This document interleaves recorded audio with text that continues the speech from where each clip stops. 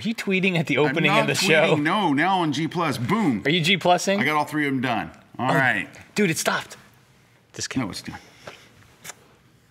Well, now you got to bring us in.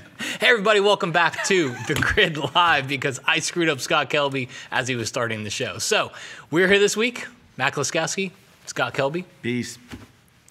Really? And you get on me when I don't have anything I'm to sorry, say. I'm distracted. I'm distracted. Get in the show. Come on, man. In the show. All right. We got a cool show. We got a very cool show. We got a very, very cool guest. Actually, yeah, she's kind of cool. I had lunch with her today, but anyway.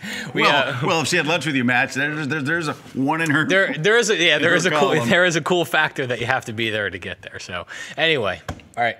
I'll let you take it over now. Do you want to start over? No, because I wasn't prepared to start the show. All right. Can you run the opening thing again? Can you run that opening? Run the little opening thing that says the grid and all. Well, just go ahead. We'll wait. I don't think they're going to run it. They'll run it. No. Eventually. There we go.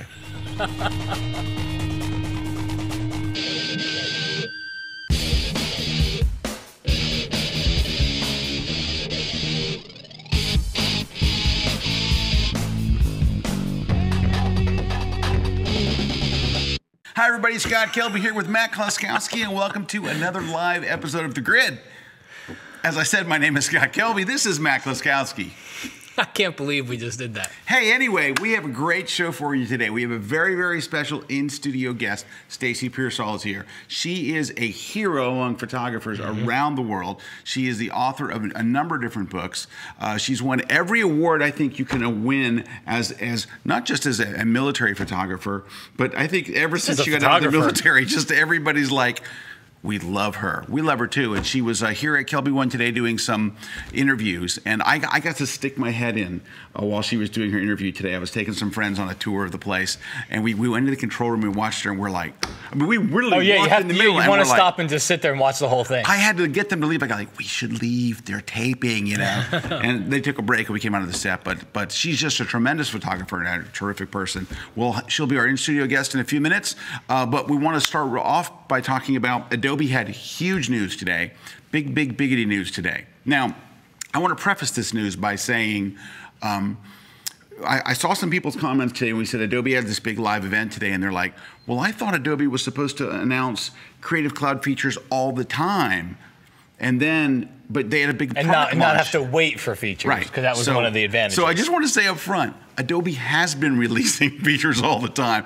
And you know what it is? I actually talked to Adobe about this because it's kind of a weird thing about the Creative Cloud. When you're in the Creative Cloud, you get new features all the time. You're like, oh, you wake up one morning and it's like new features. But you don't know sometimes. But yeah, and sometimes you don't know. Sometimes it helps if we tell you. But you don't always know. But this one, Adobe thought, we need to make a splash because they had all these new features that had kind of gathered up over time. Now, again, you didn't wait for a year to get these. You didn't wait 18 months because they did a big, just in December. There was a big release in December. But I think at this point they thought, well, you know what? We need to tell people that are not. When you're in the cloud, you see what's going on. When you're outside of the cloud, it seems kind of quiet, but it's because you're getting features. So, and I think it's fair to say that today was as big of a marketing event and an advertising event as it was just releasing features. I think it's an awareness event. Yeah. I think it's to let people know, look, they're adding all this cool new stuff. So, of course, now we are most interested in Photoshop. Okay. And Lightroom. And Lightroom, of course. And Lightroom. Right. So we're mostly interested in that stuff. So while they did do a ton of stuff on everything from Premiere, InDesign, stuff, Illustrator, anyway. All the video stuff, all the video stuff got some big. But they added some very, very significant things to Photoshop. So Matt is going to tell you about our special resource center, we called it? It's the resource center, yeah. So it used to be a learning center. I like that name much better. Yeah, we kind of. Let's start the show over. Roll that thing. Go ahead. So, well, it's more resources than it was just. Yeah, I don't know. It's resourcey. I don't think people care. It's just it's free videos that you guys get to go watch. So and what it we shows did, all the stuff. Yeah. So what we did is we pulled everybody. I mean, we did some internally, but we also got a lot of people in the industry that specialize in a lot of the products out there, and we pulled together a resource center. There's something like 40 some videos. Yeah. That we put together with everything that's new in the Creative Cloud that got released today. So you can check it out. It's over at kelby1.com/resource resources. There it is. There it is. There's a resource where we got all kinds of There's a video player there. You can scroll through the video player. There's a ton of videos. And here's a little tip for anybody watching this. If you click on one of those icons, it'll take you down. So if you click on like Premiere, it'll take you to the video player to the Premiere videos. Oh, that's amazing. That's a feature unto itself. It took me a while to figure that one out. Anyway, so we put a bunch of videos there, all of everything from Premiere, Photoshop, Illustrator, InDesign, even Lightroom. I did Lightroom didn't get, it's not a new version of Lightroom, it's a dot version. But what they did do is they updated Lightroom Mobile, so now and they added the big star ratings. Everybody was like, "Where's the star rating?" They're there now. I use pick flags, but I can understand there's a lot of people who use star ratings. I'm not a star rating person. And then there's a custom sort order, so it's Lightroom Mobile 1.1, and then they also released it for the iPhone. So we had it for the iPad. Now it's out there for the iPhone version's available. So, but there's a lot to look at. We don't even have the time in the show to go through it all. But we did want to at least mention that we have this resource center for you. It's free. Go check it out. Kelby1.com/resource. Wait, is it? Bring it back up again. /cc hyphen. There it is. /cc. Resource. We tried to make the name of it kind of complicated, so even we couldn't remember. Kelby1.com/cc-resources, because people love typing a dash in a web address. Anyway, hey, you know what we are going to do in honor of the big Adobe event? Now, by the way, you can also go to adobe.com and watch the entire live keynote today. Right? Where they demo everything. Yeah, where they demo everything. You know what? We didn't even mention all the iPad apps. There's Photoshop Mix. There's Photoshop Mix. There's the other Line and Sketch. There you go. Yep, Line and Sketch. So they also released. So this is pretty new for Adobe. They released the pen. That pen that they've been working on. They introed it last year, but they actually released that today. So pretty neat stuff. In fact, that was I don't do like architectural drawings and renderings, but when I'm watching what they're doing, I'm like, that's pretty cool. It makes you wish you could. It makes me want to, but I don't think I will. All right. Anyway, in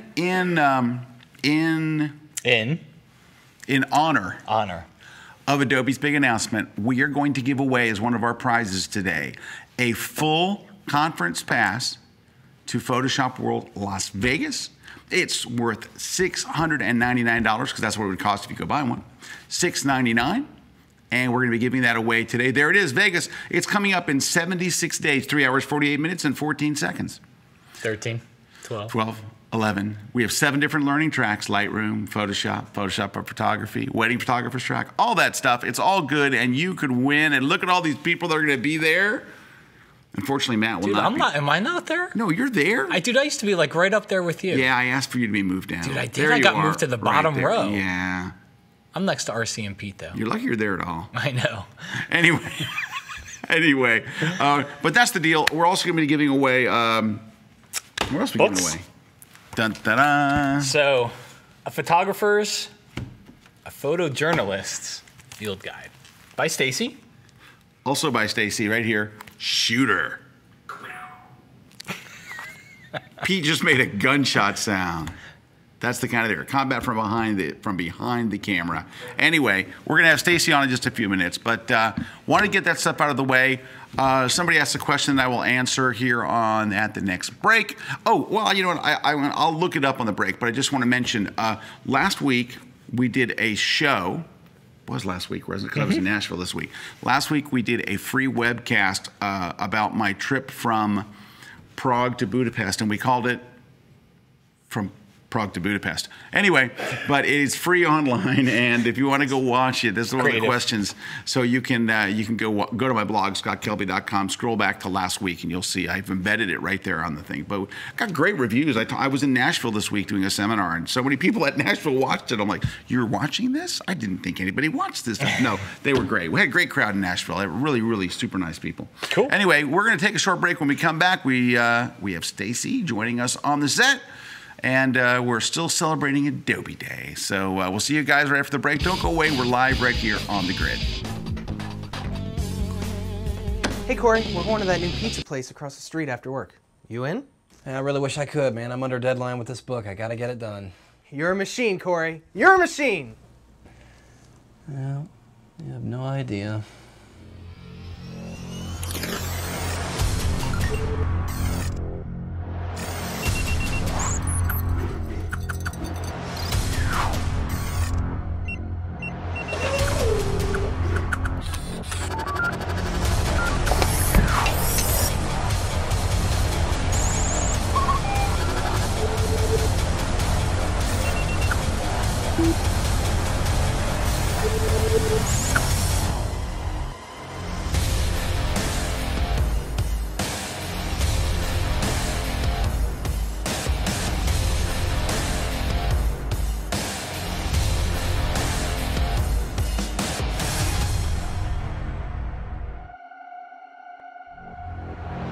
From the robotic compositing mind of Corey Barker, learn step-by-step Photoshop tricks, type effects, extracting, textures, Hollywood effects, and really badass 3D.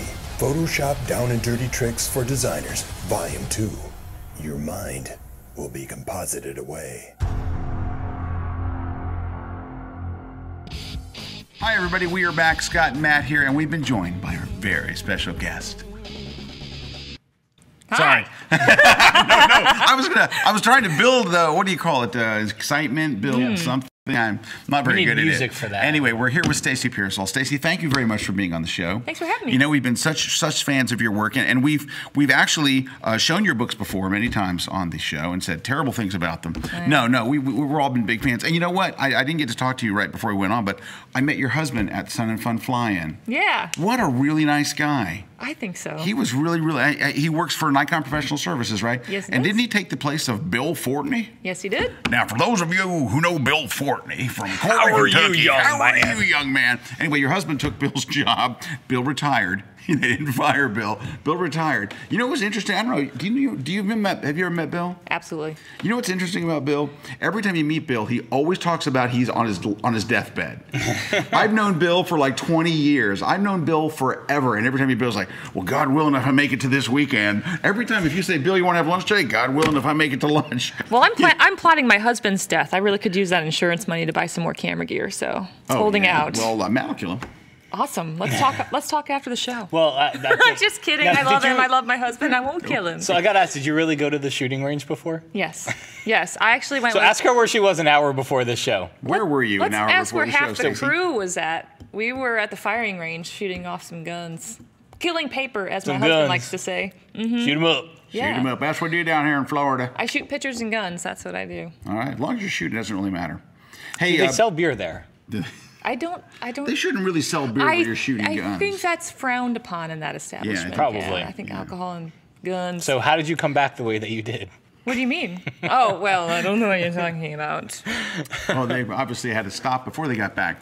Hey, real quickly before we get on with Stacy here, someone asked a question here. We are taking your questions and answers. If you have any questions for Stacy, of course, and you don't care about me and Matt. Someone asked, could I give you the name of the photography store I visited in Prague? It was the coolest store. Photoskoda was where I went, and the most helpful people. You know what was weird though? I'm in Photoskoda, and like customers in the store are sneaking pictures of me. And finally, I just stopped and posed. And I'd be like walking down the aisle, a woman would be over there like, click, click. And I'm like, I'll take a picture. It was weird. But anyway, Photoskoda, great store, huge store. Like really, really cool, very, very nice people. I talked to some people that worked there. Actually bought a little bag and stuff. Cool. It was great. All right, so that's it, Photoskoda. And that's, I wrote I have the name here, Photoskoda, Photoskoda. All right. But it's like a weird S with like a... Yeah, it's like got the- an umlaut or yeah. a thing. I don't know. I don't know the names of any of these because there's none of them used in the English language. It's pretty neat. We have none. Zero. We'll just call it S. That's not an umlaut. I don't know what that is. We don't have flair. No. They have flair. It's good. flare. It's blingy. Yeah. So, Stacy, what you been up to? About 5'7". I think I'm getting to that age where I'm starting to... It's going to be one of You those. said- It's going to be one of those shows, isn't it, Stacy? Sorry. Sorry. Take us back to the beginning. I was born once. Well, you know, I'm on this crazy breakneck tour with the Veterans Portrait Project. So, Well, first, tell us about the Veterans Portrait Project. well, it really just started kind of small, and it was just in my hometown, and I was taking portraits of veterans during my recovery after I was wounded in Iraq in 2007. I really didn't see it going anywhere outside of my own VA hospital, and then we did like a life-size exhibition at the hospital, and it was so cool. The veterans really responded well to it. And then the guys in Savannah found out, and they asked me to come down there. And then I went up to North Carolina, and then it just got crazy. Spiraled. It did. And so I did maybe, I think 17 cities last fall from October to December, and I'm finishing that up this year. So I've got, I think it's in total like supposed to be 34 cities altogether. Now, who commissions that? We're like... Well, it originally just started me kind of developing with, working with VAs or VFWs, American Legions across the U.S. and getting permission to go out there and, set up my studio, and then just the veterans would come. If you build it, they will come. And then, you know, USAA, which is like an insurance banking firm specifically for veterans, they heard, like, as part of my recovery, I had to set goals, and one of my goals was to photograph veterans in every state.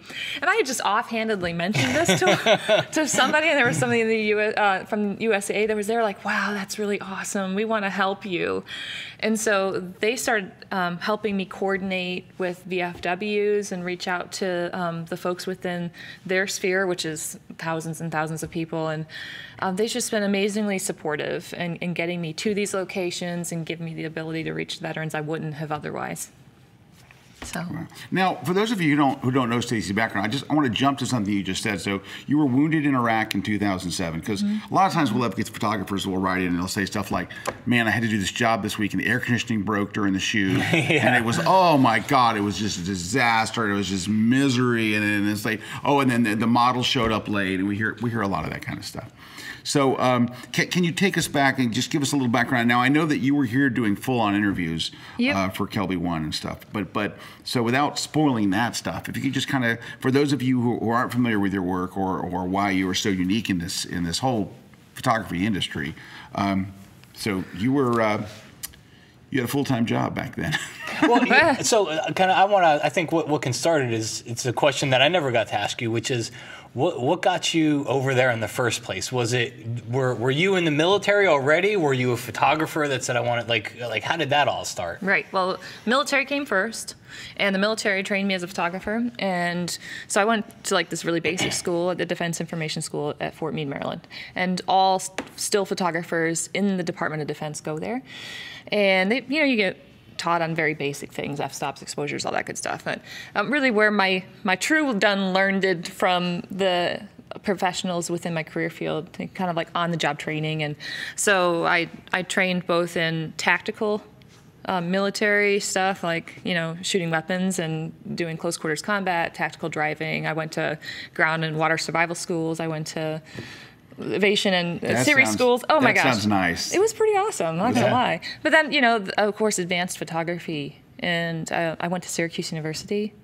So I really got a really well-rounded education. How did I end up over there? So, of course, as a combat photographer, you go where the combat is. Yeah. And that was my job. So I went to the front lines and I documented the guys who were doing the real work. People talk all the time like, oh, you were such a hero. And I'm like, no, really, the heroes were in front of my camera. I was just lucky enough to have the tools to document it. When you're in the military first and you're going to go down that road, do you really go specify, like, I'm going to be combat photographer? Because I mean, there's a lot of different areas in the military that need photography. Yeah. So do you say I'm going to be combat photographer, or does that just get handed to you? Like, how does that happen? I'll do it. Well, I know, right? When I applied for combat camera, which it was a special duty, and by that I mean you have to submit a portfolio and a package, and they look at the bigger person, like who you are, not only in uniform, but your abilities behind the weapon, your abilities behind the camera, and they take all of that into account. And you have to have at least 4 years in service at that point, so you have to have re-enlisted and showed commitment. And then they put you, they look at you against all the other applicants and say, okay, are you the best fit? So when you come into the service and you're a basic still photographer, that's just what you are. 9 times out of 10, you're going to go to some base photo lab, you're going to document the daily grind, work for public affairs, a small base paper, you're going to tell the Air Force story. Not that that isn't exciting, because it's really pretty cool, but combat camera is like the tip of the spear, in my opinion. Like, that's where the fun is. Well, I mean, I use that term loosely, but I thought it was an amazing assignment. I just like that phrase, tip of the spear. I've never heard that used before. Really? No, I like that. Tip of the spear. I forget where I've heard it, but I like it. Yeah, it's a good fit. Hey, one of our viewers has dropped just a little thought here, and I think it's nice. William J. Michael Hill says, wonderful shots in that series, Stacy. I especially love the shots with the dogs. Yeah. Well, I think we forget that not only we have men and women in uniform fighting, but the dogs there, military working dogs, are just as heroic. I mean, so I include them in the Veterans Portrait Project since they are, in my opinion, equally as important. So, because I want to go back to the whole combat thing. Oh. So bad, like, when do you say I want to be the combat? Like, is that like? Yeah, I'm wondering about like how did you, because like you said, you could be doing the standard stuff, but you wound up like. Oh, I did my did grind. You do the standard stuff and then you got to there? I guess I want to get to how we got there. Yeah. Okay. So they started combining career fields. They would take the basic still photographers and try and they were downsizing the military. Mm-hmm. This is the Clinton administration. And so they were looking at jobs that were similar. And they started, putting this job with this job. And they said, oh, okay, so basic still photographer and film processor. That sounds like it would be synonymous. So let's join those together. But the big difference is the film processing was 5.5-inch IR film from U-2 spy planes. So I went to the basic still photographers course, had a follow-up of long roll processing, and I ended up doing long roll processing for 4 years. Wow. All the while I was plotting my exit strategy. I didn't even know the band U2 had spy planes. I'm still stuck on that, but go ahead. You know what? It was really Pete, I got a laugh out of Pete. It never happens. But the 4 years that I did spend in the darkroom really made me appreciate the other side, getting back behind the camera. Because at first I wasn't necessarily the biggest fan of photography. Oddly enough, I wanted to be a graphics artist in the military. Oh, yeah, and I was young and I just really was biting at the bit to get out and do my thing. And so I was like, whatever one opens up first, photography or graphics design, and photography opened up. So it wasn't like love at first sight. But yeah, again, so being in the lab really made me appreciate and value the artistry. Now, are you working on the, because you said you had to submit a portfolio for that combat photography area. Are you working on that portfolio during this time too? Yes, and I was horrifying. It was, I was a terrible photographer. Awful. I can't even imagine that, but. Oh, please. If you can imagine the worst, that was pretty much me. Now, that's not to say that I couldn't see things creatively, because, I was an artist. I like to draw, I love to paint, and I excelled at that, and I guess that's why I was drawn to graphics design. What I couldn't do was marry these two things, the technical side and the creative side. Like, I could see the creative, but then I would totally blow the exposure. I would do things that really should be second nature at that point, and I just wasn't having it. So I spent a lot of time, that 4 years, really to develop putting together the technical with the creative. So then one day you get a call and they're like, hey, we have an opening to be a combat photographer. Well, I saw this dude when I was stationed at Offutt, which was in nowhere, Nebraska. And sorry, Nebraskans, great state. Y'all are my thoughts and prayers with this tornado business, though. I digress. But anyway, so I saw this guy and he was wearing a flight suit and he would look so cool and badass, kind of like Maverick from Top Gun. And I'm like, I want to be you. And so he told me about combat camera, and I just kept looking at positions if they were going to open up. And they were really coveted. There was only 50 positions, and there were so many talented, experienced combat photographers that what we call homesteaded. Like, once they got there, they didn't leave, which I totally understand why. And I got stationed in England, and I was just, again, sitting there watching the cycles and seeing if there was a position. One opened, and I was like, woo! And me and about 50 other people really, really wanted the spot. I don't know. No. Honestly, I don't know how many people I was competing against. I just know that they were very talented and probably 20 times more talented than me. So I did a lot of groveling, and I was like, please, I'm re-enlisting. I really want to be a combat photographer, and I will go sleepless nights. I will grind my fingers down to the bone. I spent 4 years processing spy plane footage. Yes. You owe me. You owe me. But that's the thing about the military. They don't owe you anything. It's about service before self. And so, I guess at that point, I was like, okay, if I get it, I get it. It's supposed to be. Yeah. And then if I don't, then I guess I just have to keep working harder. Wow. So you got that one? I did. Wow. Yeah, I got accepted, and then 9/11 happened, and that changed everything. And then how long before you were in Iraq? From the time I found out I was going, or? No, like from where? Yeah, when you got the position. You're in the combat program. I reported January 2002. I deployed to Iraq in June 2003 for aerial missions. I reported in September 2003 for ground. For ground the aerial design. missions, are you shooting plane to plane? Or are you shooting with a hole in the plane straight down? No, mainly these were air mobility operations, and what we were doing was taking supplies from Germany down to Baghdad and then back again. So basically, they were supply runs. Okay. And I was just documenting those operations, and really, I mean, it seems uneventful, but that's such an underreported part of the mission, which was really critical at that point. Yeah, all the things that make the mission happen. Yeah, schnitzel, And pretzels, mustard, right? Can't live without that. Yeah. Well, and then of course bombs and guns and Oh, artillery. well, sure, if you have room. But yeah, you're right. Yeah, All those things that make that mission happen that aren't necessarily on the front lines. Yep. Well, it has to get there somehow. It's like you don't show up and go, "Where are our tanks?" Oh, they're over there, Earl. No, They just got there. All right, so we got a couple of questions here too. Stacy, you will appreciate this. I don't know if this first one's a comment, but you'll appreciate this one. It says Matt has a white watch. Yes, Matt. Yes, has a Matt white watch. does. So Stacy commented on that very By thing Eddie as the we Teddy. were quoting Top Gun today at lunchtime. That was a good Top Gun. 2 O's reference and there. Goose Boys. But yes, it's white. And so. I said, that's okay, Matt. White watches are for ladies. But I respect you. That's okay. I like my white watch. Johan actually had an actual thing. So I guess Johan's asking the question: are there restrictions on what you can and cannot shoot when you're over there in a combat role? No, there aren't restrictions. However, there's a caveat. All the imagery is viewed and released. So I can shoot whatever I want. That doesn't mean it's going to go out to the news wire. A lot of things to think about. We all remember those iconic images of the contractors that were burned and they were hung from the bridge, and there was an uproar and how the family felt, rightly so. I mean, I put myself in that position. Would I want to see my husband on the front page of New York Times hang there? Now, of course, journalism, we want to see the story and not change we're just there to put information out, right? And then people collectively build their views based off those. But from a military photographer standpoint, I photographed everything. And of course, they're going to look at things critically if it's going to be a threat. So if I take a picture of an entry control point, and then terrorists could study it and say, okay, here are the weak points.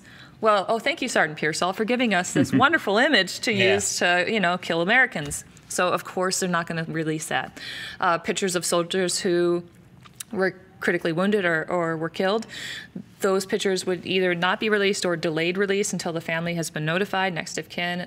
And of course, if you were in that position and, something happened to you and your family didn't know, of course, right. So things like that. But, they weren't like, don't shoot that, you can't shoot that. It was never like that. All right. So a question here from Scott King. So we know Scott. He asks, what are the day-to-day responsibilities for a combat photographer? I can speak to what mine were.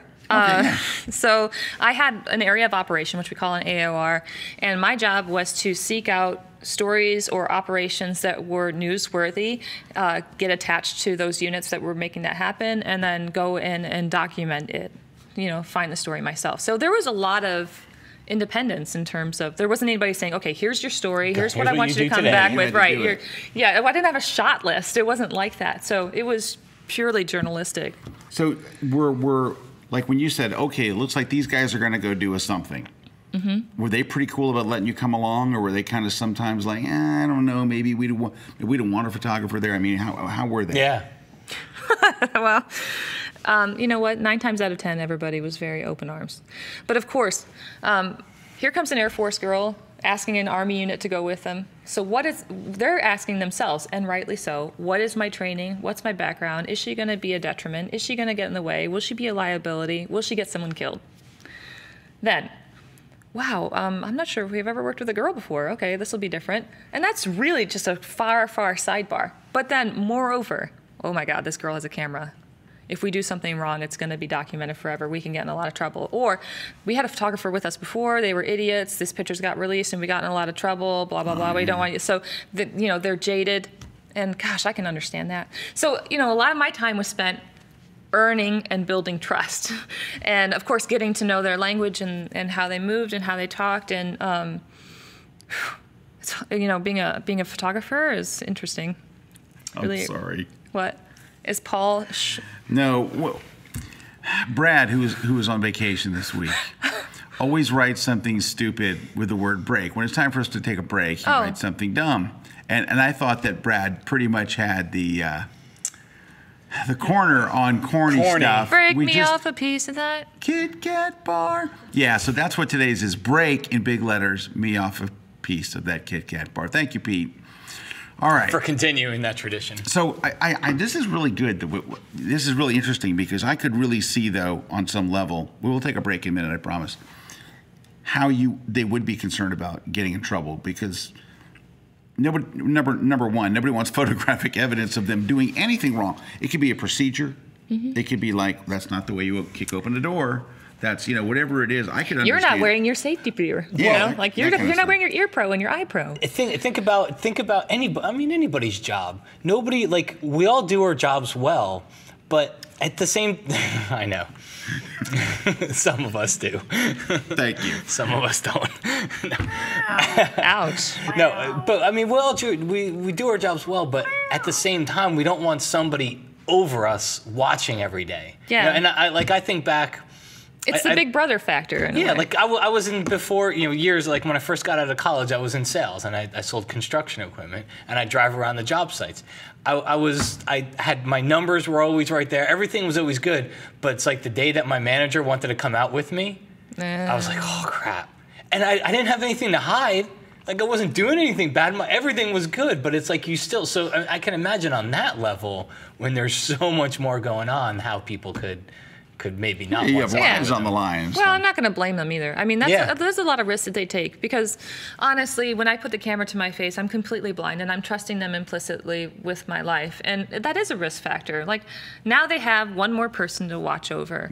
And of course, with my training and all that, I tried not to be a hindrance or an inhibitor. Like I wasn't there to drag everybody down. I was there to actually showcase the work that they were doing and share their stories. And I think eventually, again, earning that trust, not demanding that respect, but earning that trust and letting them know that I kind of know what I'm doing.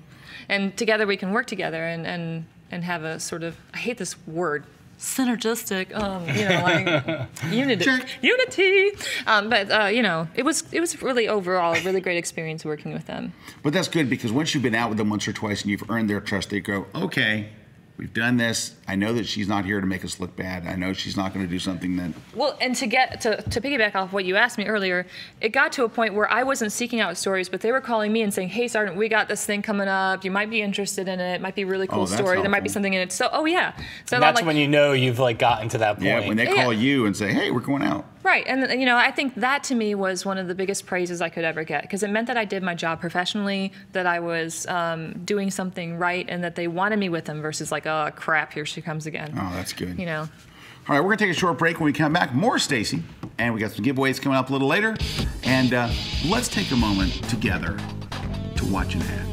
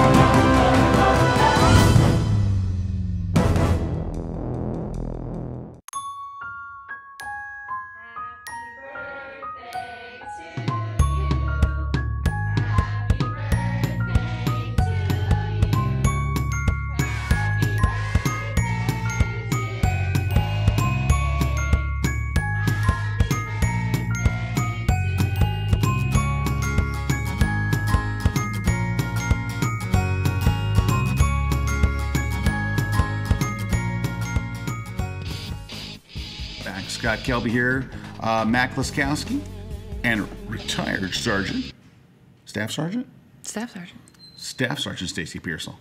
Stacy, thank you for joining us today. This is cool. Thanks for having me. We're kind of in the middle of this thing. We got some really good questions. So if we can go to some of these if you don't mind. Okay. So this is a really good question by Alexandra. How do you deal with fear, like the fear of being in such dangerous environments, and like kind of what do you say to yourself? What's your mental thing to get through this? Okay, this is going to be a strange analogy, but right along with me. You get in your car and you drive to work. can you remember how many cars you passed, how many stoplights you hit, how many, like it just becomes second nature, right? Because you drive it so much, right? So as a combat photographer, you become accustomed to the sights, the sounds, the smells, so much so that it just falls away, not to the point that you're not aware of it, because there is a heightened awareness when you're in these high-risk environments. But for me, it got to a point where I could just push all that away, because the more that I thought about like death being right there, as you know, the more I accepted it, like, okay, here's an opportunity. If it happens, it happens. Because the more that I kept thinking about it, it would be fixating, and I could fixate only on that. So the sooner that I just accepted that, accepted the gunfire, accepted the risk, then I could concentrate on the photography. And when I put my camera to my face, it's kind of like blinders on a horse. And you just see the 70 millimeters you've got working in front of you. So you were wounded in combat. So I would have to say Twice, right? Twice, was it? Oh my gosh.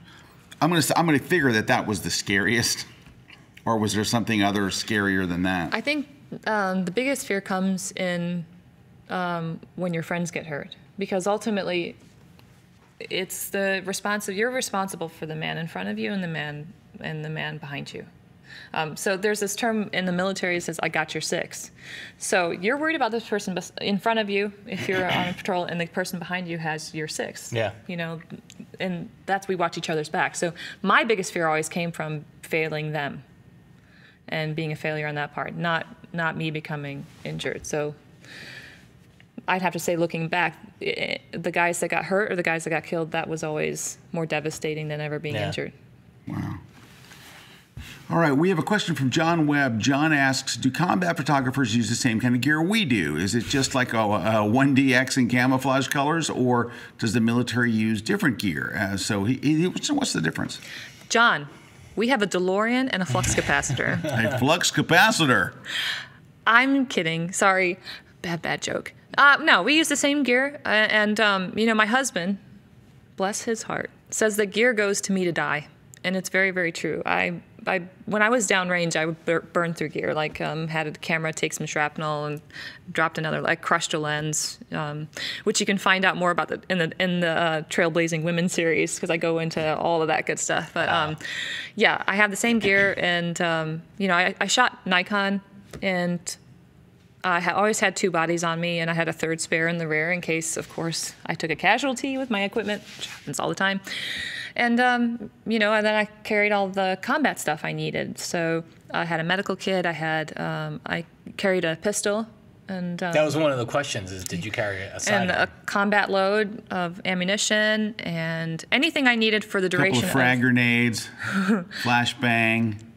I left that to the hoo-hoo guys. Now, those guys were really good at what they did, and I didn't want to look like an idiot in front of them, so I just kind of stayed in my sphere with my camera and my pistol. Sometimes I would carry an M4. But though, one of them pissed you off. You had a pistol, right? I did. You're just like, hey, yes. Lieutenant, boom, right? What would happen? So when you're on a mission, there's a pre-briefing and I assume all those different things, and you get out there, and so do they kind of like go?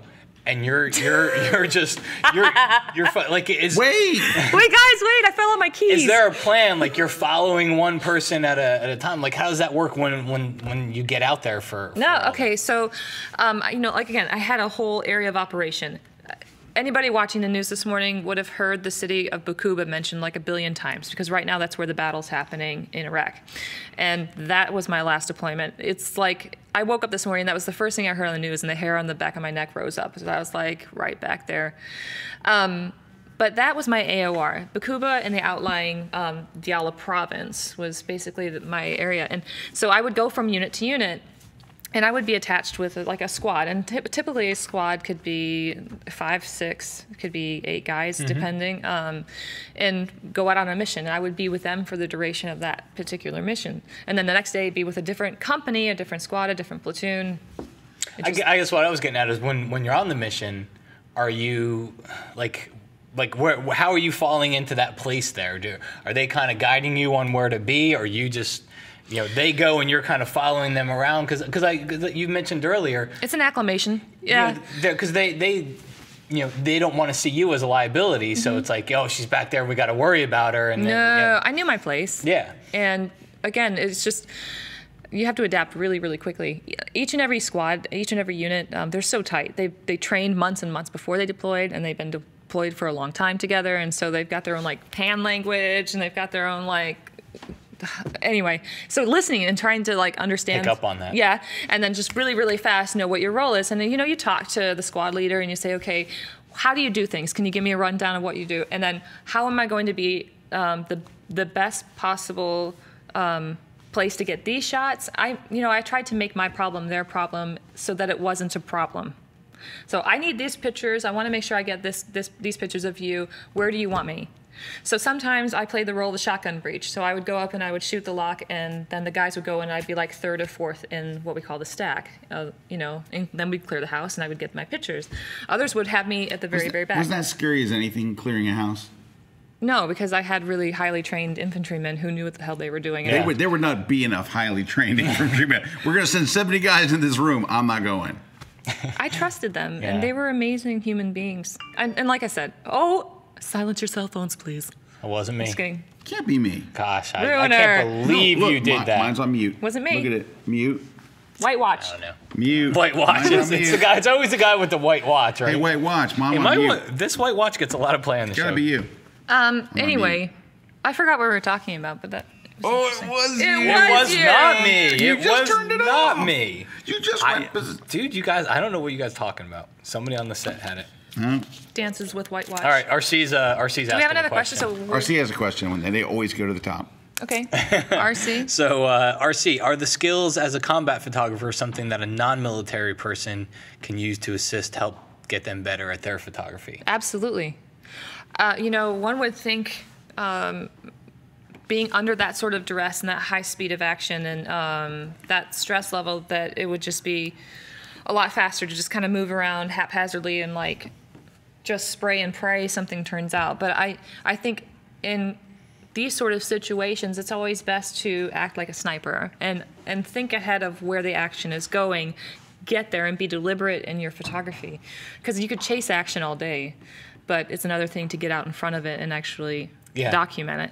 And I think that mentality in being ahead of everything, whether you're a portrait photographer or wedding photographer or an event, these concepts are critical regardless of what type of It's a genre skill you're to shooting. develop, It yeah, is. no matter what you're in. And I assume in that business as well as any other business, the people that do what you said, which is not just follow it and try to catch it and like you said, spray and pray, but the people that get good and anticipate it in any business are the ones that really succeed. Yep. Mm-hmm. More questions for Stacy.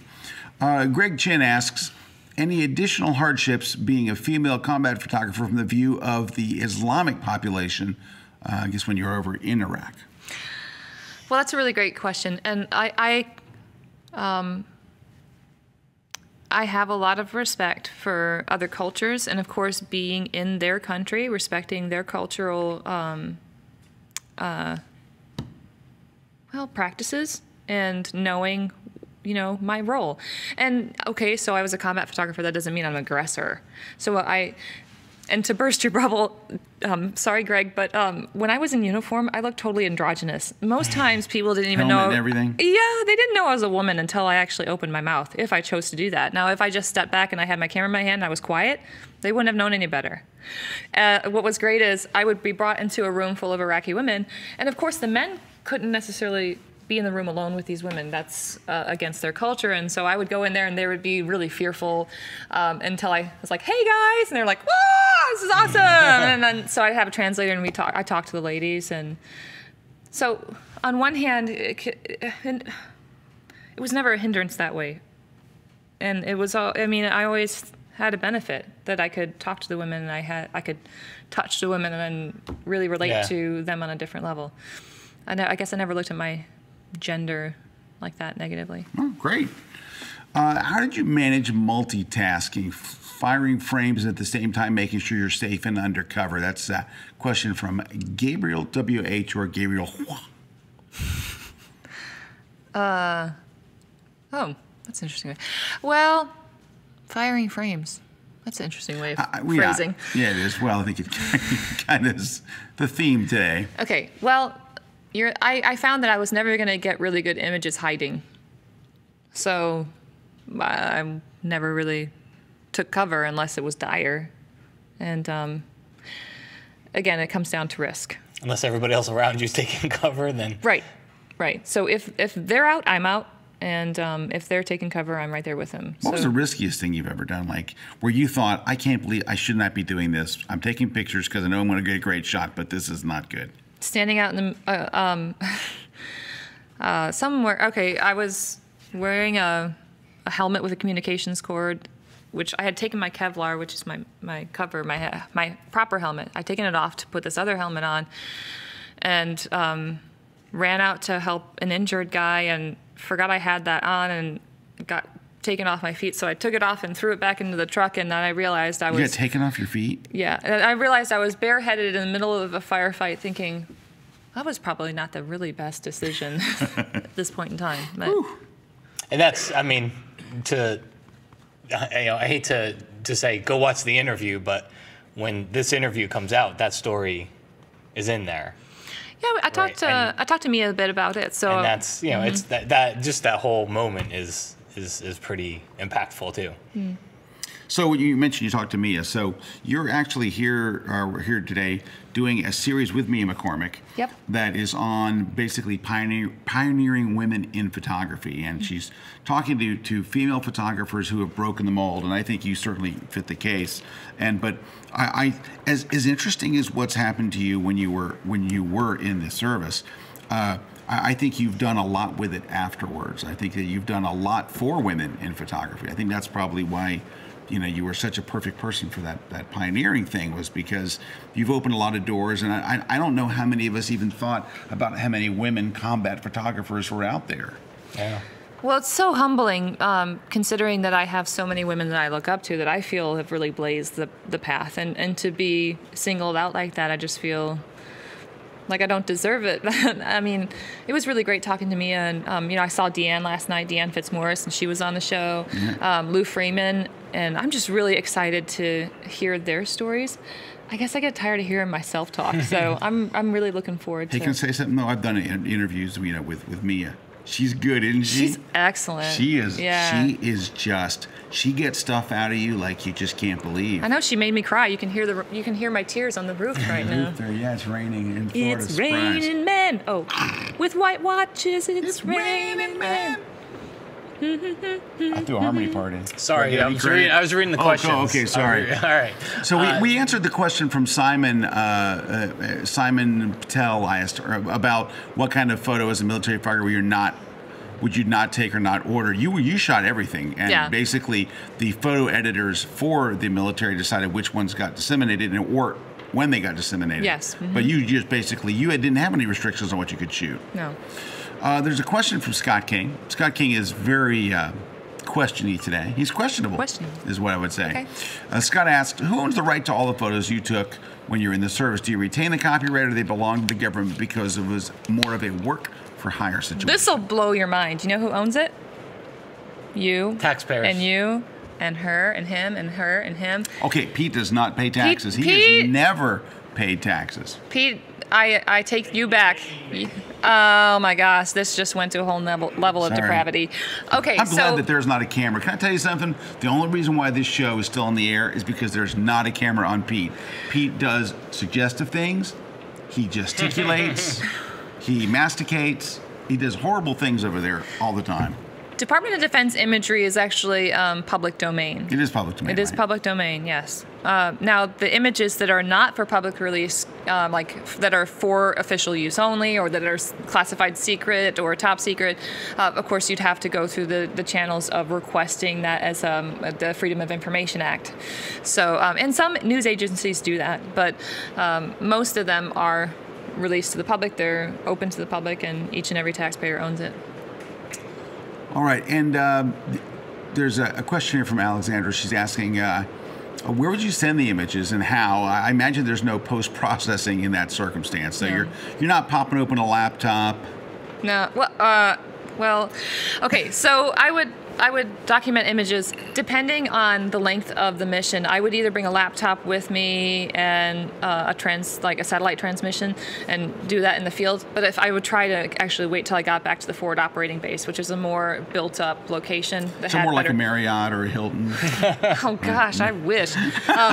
More like rusted-out tents and some dirt floor. But no, I'm only kidding. Because we'll hear photographers go, man, I had to go all the way back to my hotel to transmit the images from the golf match today. And the wireless connection the wireless was wasn't very horrible. good, and it was like, oh god, the stories they're heartbreaking. They're just heartbreaking. Well, I think we go out on ops, and you're dog tired when you get done. Carried 80 pounds of gear all day, and is that what was it, 80 pounds? 80 pounds. That's your camera gear and your pistol. Yeah. Medical ammo, everything, and medical kit. Everything. Yeah. 80 pounds. And then if you go on a longer op that's 3 or 4 days, of course you're going to have a rucksack with whatever you're bringing with you. But you come back off the op, the guys would be going and they'd clean their weapons, do reload, and get a nap, and we'd have to finish downloading and have the stuff captioned and then released, and then wait to the transmission to make sure, and then get a verification. And by that time, you're ready for your next op. So, talk about going for like 10 days straight, maybe. How many years did you do the combat part of your career? It came out to 6 years. 6 years. Wow. Yeah.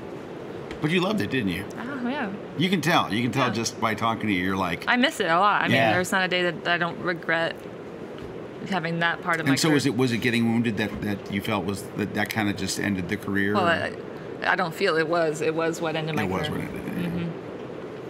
And so I don't want to spoil it because I want people to be able to hear that. You go into that story in the interview and all, right? Yes. All right. So I don't want to spoil that here today. Of course, we got a question. Breakfast, the most important meal of the day. No, it's break. They're Fast as the- great. Where's the best place to buy your books, Stacy? Oh. I'm like, I didn't Never see that one quite thought of coming. that, did you? Oh, so, stacypearsall.photoshelter.com. You can find my website. Google me. Doesn't that sound so pretentious? Google her. Well, Amazon probably sells your books, right? Amazon, Barnes & Noble. Barnes & Noble. You can probably find it on eBay. Yeah, so they're out there. And what's your website? Stacy. We pulled it up on screen. Yeah, you had it. We have it up There you go. There you go. Dun, dun, dun. Oh, boy. Hey, can we hit portfolio while we're there? Just look at a couple images before we take the break. I know they're dying to take a break, but we don't have very long left in the show. So which one should we go to? Well, I don't know. I kind of like all of them. How about editorial? Yeah, editorial's fun. So click over to the right. And just Little you arrow can, up the top. on the upper left hand, you can go to the thumbnails, or you could just scroll through I'll them. just scroll Whatever through. you feel like. Whatever you like. And that's Yeah. taken from the Four Seasons? You were staying at the Four Seasons? Actually, that was in the Hamptons. Oh, the Hamptons are very Hamptons, nice that yeah. time of year. These are great. Thank you. Look at that one. I've seen that one before, but it's a great shot.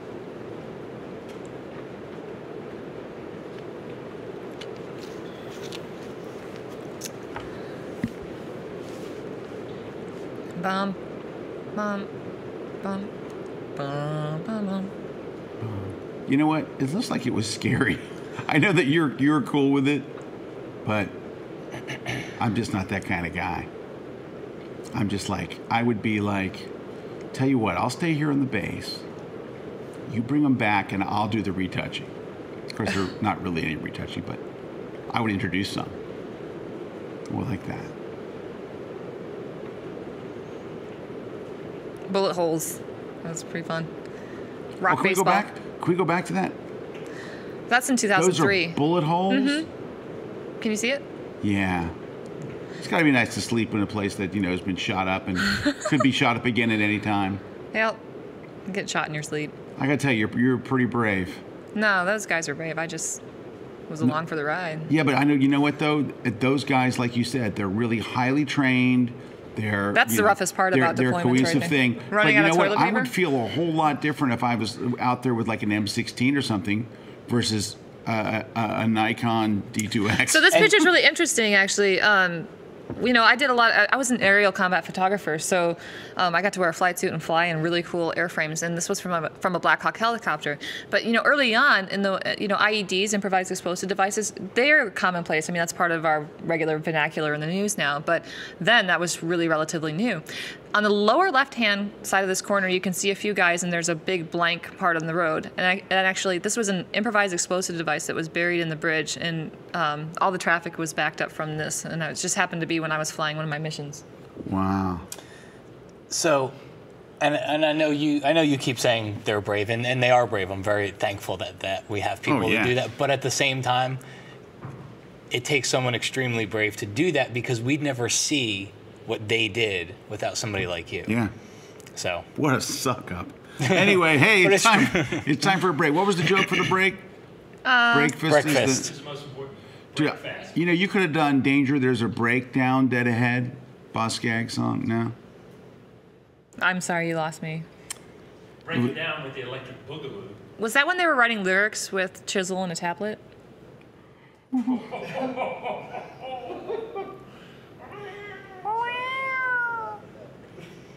I feel like I'm losing IQ points as I sit here. I'm going to take a short break because these two will probably continue on. When we come back, we're going to have some giveaways, a little bit more with Stacy before we go. But stick around. You're live here on The Grid, a certainly interesting show, thanks to Matt. Hello, I'm Bill Fortney, and welcome to Olympic National Park.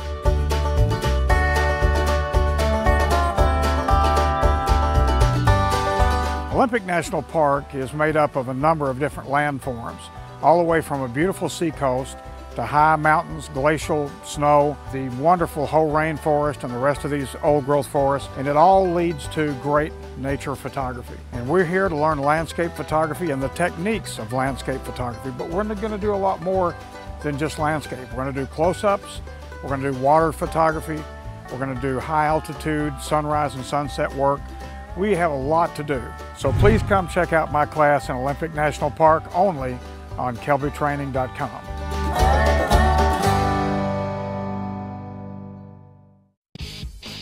Hey, we're back. Scott Kelby here with Matt Kloskowski, retired Staff Sergeant Stacy Pearsall.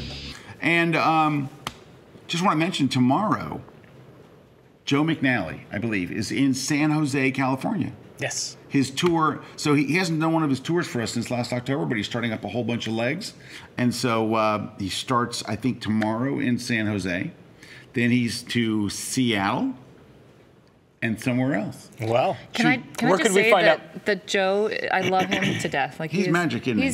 He was one of my mentors in the military. Like he always gave back to the military. Yeah. But if you get a chance to go see him, don't miss it. Oh, yeah. A couple little comments here real quickly. This is from Rich in Florida, or just Rich FL. Could be. From a kindred Air Force retired veteran, knowing all you do now and what you did as a combat photographer, would you do it again? No doubt, yes. Yeah, I can tell. I can answer that one for you, Rich. Yeah, I didn't need to hear. I'm not kidding. You can see it in your eyes when you're talking about it. You're like, if I could go today, I would be out there, you know. Hey, Rich, thank you for your service, by the way. Stacy, this is from Miles. Miles says, Stacy, I have such a high level of respect for the work that you did in the military. I appreciate the level of proficiency you operated at doing what you love. Thank you for your service. By Miles. Very well said, Miles. Thanks, Miles. All right, we're going to take a break for just a moment. We're not going to go to a commercial because as much as we'd like to, we're going to do some giveaways. Hooray. Matt, tell them. All right, you're going to win a copy of Stacy's book, A Photojournalist Field Guide. Or Shooter. Let's see if they go to the close-up. Go to the close-up. There you go. Ooh, it's a little soft. Right there with my fingers. Like, right there. That's her. Okay. All right. And also, or possibly a pass to Photoshop World. So all you got to do is go to Full Conference Pass. You go to kelby1.com/webcast/contest. I think you can actually just go to contest. And click on the grid, add your name. Most important thing there, just put a comment on what you want to win. Yeah, you need to let us know which one, if you want to win the book, if you want to win. And we're also going to give away, what the heck, let's give away a ticket to Joe's seminar, either tomorrow in San Jose, which means you'd have to move fast, or in Seattle's next, and after that, we're going to see where he's at next, because he gets around. San Jose and Seattle, but I think he's someplace else. Can you click up top? Can you zoom up a little bit? Nope. And if you click on, that's not Joe's, there you go, there, and go to Joe's Tour of Love. One flash, two flash, all the way at the bottom. It's really one flash, and then he pulls out a second flash just for a little bit. All right, upcoming tour dates a little further, boom. He's in San Jose, Seattle, then in July, he's in Milwaukee, Wisconsin. Milwaukee.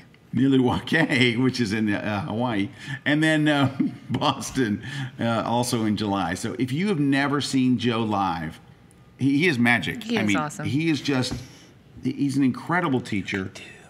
You will laugh your butt off, and you will just learn a ton. He's just a really great trainer and just a great person just all the way around. So I hope you get a chance to catch Well, his him. wife's pretty amazing too, Annie Cahill. Oh, Annie. You know what? Annie is the person that taught me how to use an off-camera flash. I'd never used an off-camera flash until Annie literally showed me how it was done. I was like, that's so cool. It was like a light bulb moment.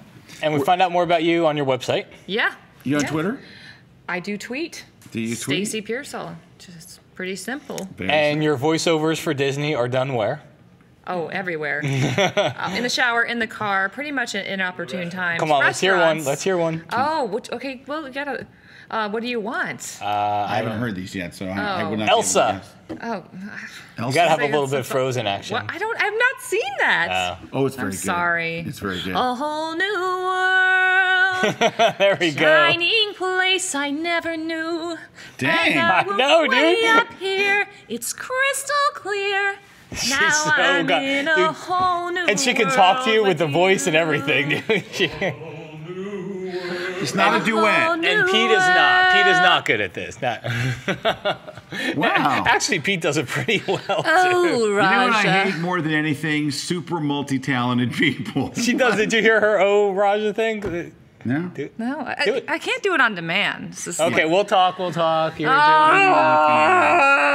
So, what's the thing? Oh, what? Oh, say that again. Huh? Oh, Raja.